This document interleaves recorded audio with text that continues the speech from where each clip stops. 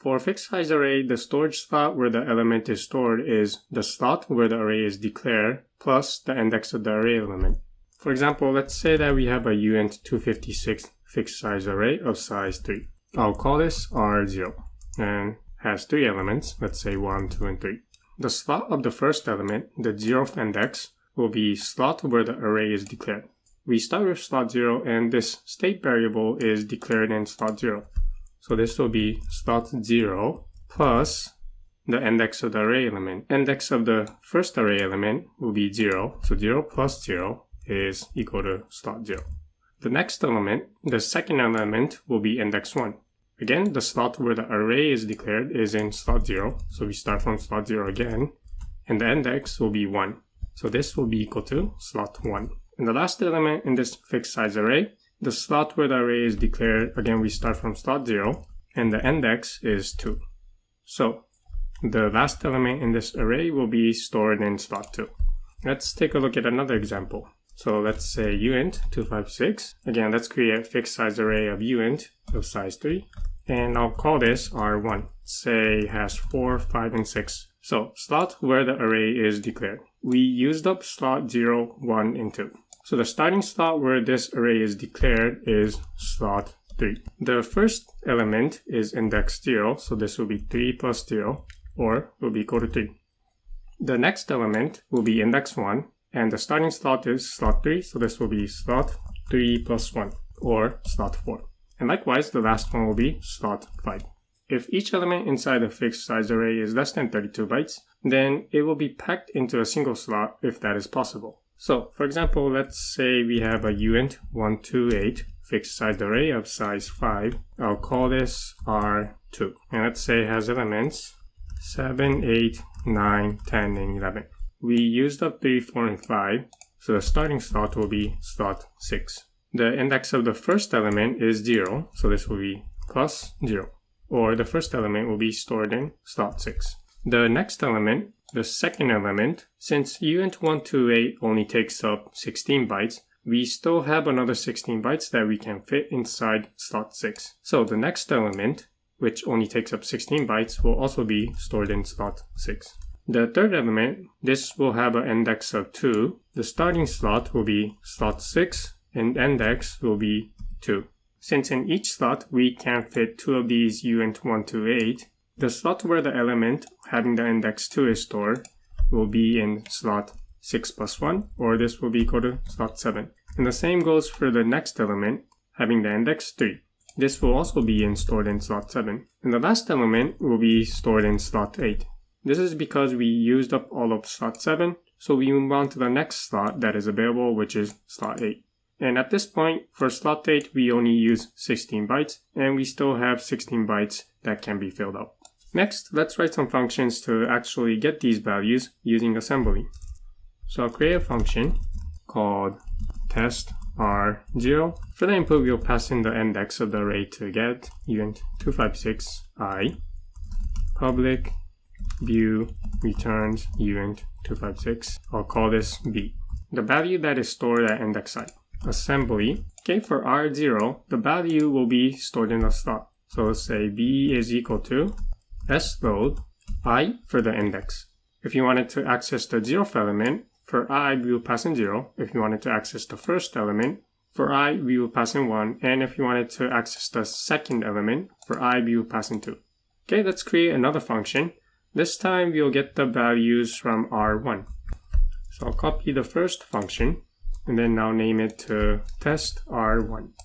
If you wanted to get the 0th element in R1, then the index will range from 0 to 2, and the starting point will be from slot 3. So say here, I'll need to type start from 3, and then add the index. If you wanted to get the 0th index, then we will pass in 0.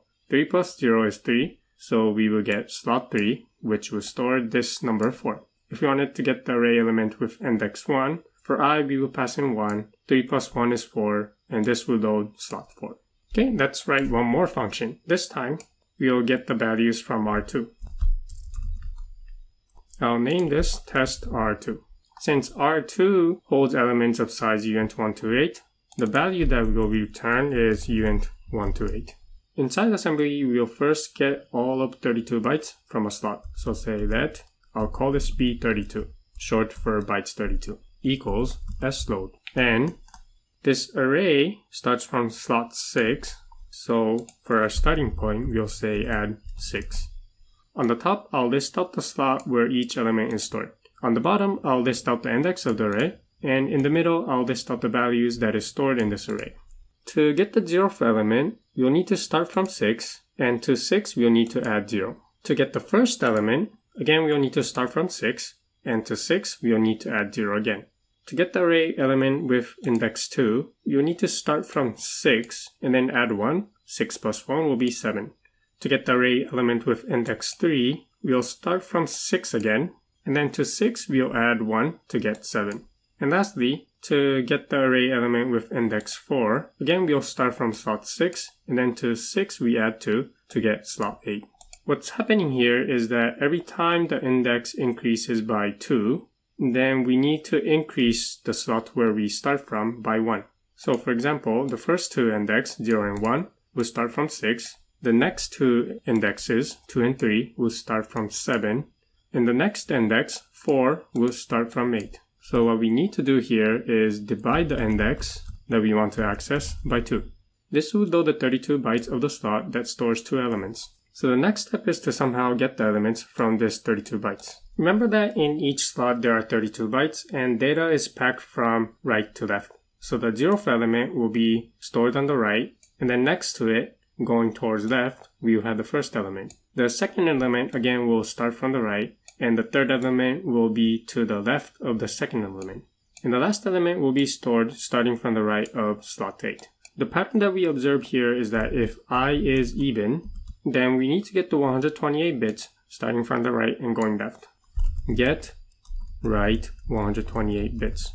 And the way we can get this is after we load this 32 bytes, we simply just cast it into uint128. When we cast it into uint128, the left 128 bits will be cut off, and we're left with the right 128 bits. So, cast to uint128. On the other hand, if I is odd, then we need to get the left 128 bits.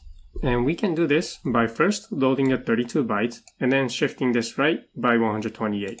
So, shift right 128 bits. Okay, so let's actually implement this code. To figure out whether I is even or odd, I'll use the switch statement inside assembly, switch mod I to. Case, if it is odd, then we need to shift right by 128 bits. So B is equal to shift right 128 B32. Otherwise, default, so this will be the case when I is even, we simply need to cast this B32 to uint128. And we can do this by simply assigning to B the 32 bytes. When we assign 32 bytes to a uint128, it will cut off the left side of the 128 bits. Okay, let's compile the contract and then call these functions. I'll hit Ctrl S and the contract compiles. Next, I'll deploy this. And then let's call some functions. So, let's try getting the 0th element from R0. Put a 0 here, and I get a 1. If I put a 1 here, I get a 2. And if I put a 2 here, I get a 3. Okay, let's try getting the elements from R1. If I put a 0, I get a 4. Put a 1, I get a 5. And put a 2, I get a 6. Okay, lastly, let's try the function test R2. Put a 0, get a 7. 1 is 8. 2 is 9. 3 is 10, 4 is 11, and 5 is 0. This is because for slot 8, we're only using up the 16 bytes starting from the right.